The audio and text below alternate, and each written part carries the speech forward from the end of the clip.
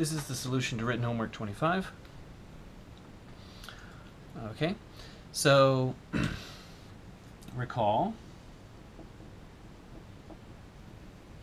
that y to exponent m over n is by definition the nth root of y, and then you raise this to exponent m, and importantly, the denominator has to occur first. That is to say, the radical has to occur first. So as a result of this, that equation that's given is equivalent to the cube root of x plus 2, and then this raised to the 4 is 16. Okay, so we want to get this x by itself. So now we want to compute radical 4 of both sides. So 4th root of cube root of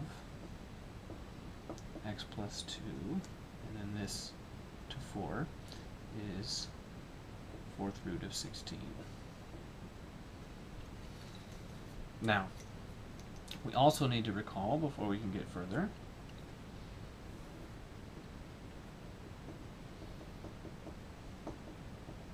so if you sort of ignore all the stuff that's happening in there, we're computing 4th root of blah to 4. So we're doing something that looks like this. Nth root of y to n. Nth root of y to n. And when n is an odd natural number, the exponent and the radical cancel. But when n is an even natural number, this is absolute value of y. So this is when n is even. And in this case, n is 4, which is even. So this radical and that exponent don't completely cancel. They change into absolute value. So the absolute value of the cube root of x plus 2 is the 4th root of 16. And the 4th root of 16 is 2. So absolute value of the cube root of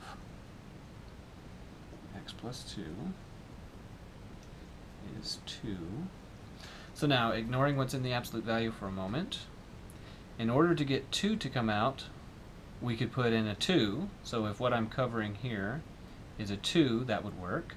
And if what I'm covering here was the negative 2, that would also work. So the solution branches into 2 pieces.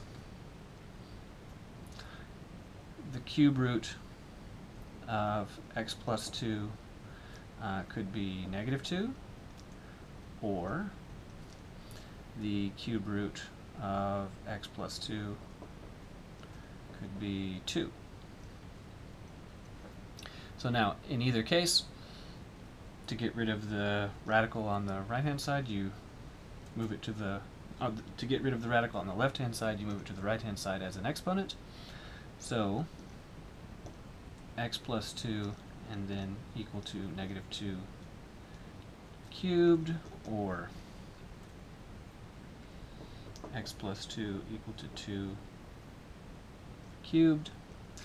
So then x plus 2 is negative 8, or x plus 2 is 8. So x is negative 10, or x is 6. So let's make sure that sounds reasonable. So negative 10 plus 2, that's 8. Sorry, negative 8. the cube root of negative 8 is negative 2, and negative 2 to exponent 4 is 16, so that's good. And then if x is 6, 6 plus 2 is 8, cube root of which is 2, fourth exponent of which is 16. Okay, good. Part B. Okay. So in part B, we'll form groups.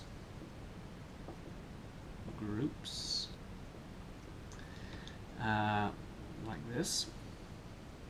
So m to 4 plus m to 3, and then plus negative m minus 1 equal to 0. In each group, we'll factor out the greatest common factor, so m cubed out of the first group, and that would be m plus 1, and then negative 1 out of the second group, and that leaves m plus 1. So we can see that m plus 1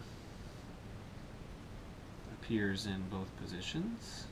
We're so happy about that, because that means we probably did what was expected. That also means that m plus 1 can be factored out.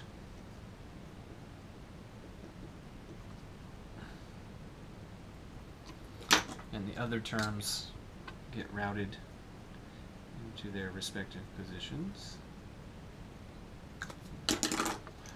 So that would be m cubed minus 1 multiplied by m plus 1 is equal to 0. And so now the equation splits into pieces because we have a product equal to 0. So it must be the case that m cubed minus 1 is 0, or the other possibility is that m is negative 1 from that one.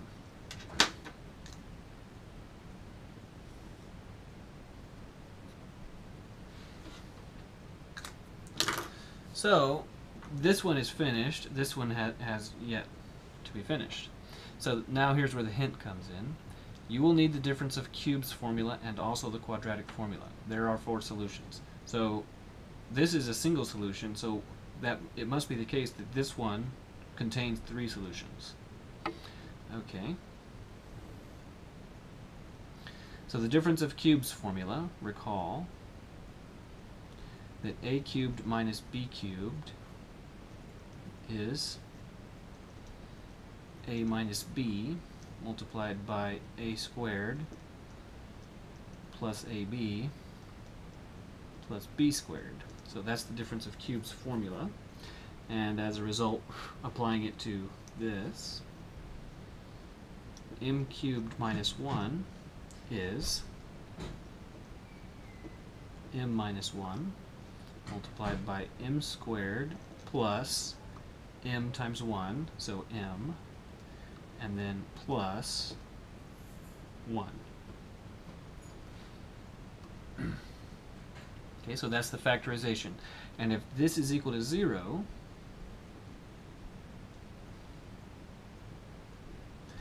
so this product equal to 0, that implies that m is 1, or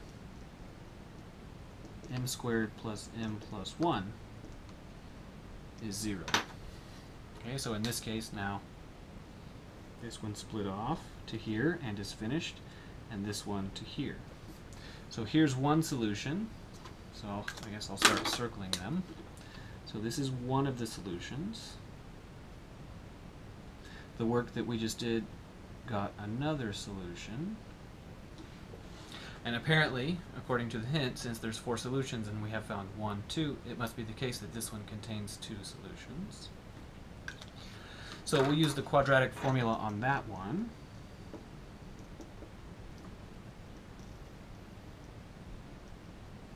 Use the quadratic formula to solve that one. So m is negative 1 plus or minus the square root of 1 squared minus 4 times 1 times 1.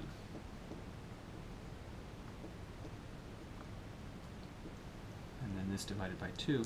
So m is negative 1 plus or minus, well, 1 minus 4 is negative 3, and that's under the radical, so that's square root 3. And then I'll factor out the negative as the unit complex, the unit imaginary number I. So here are the last two solutions. So therefore the solutions are m is negative 1, m is 1, m is negative 1 minus square root 3 I over 2, and the other and last one, negative 1 plus the square root of 3 I over 2. And that's the answer.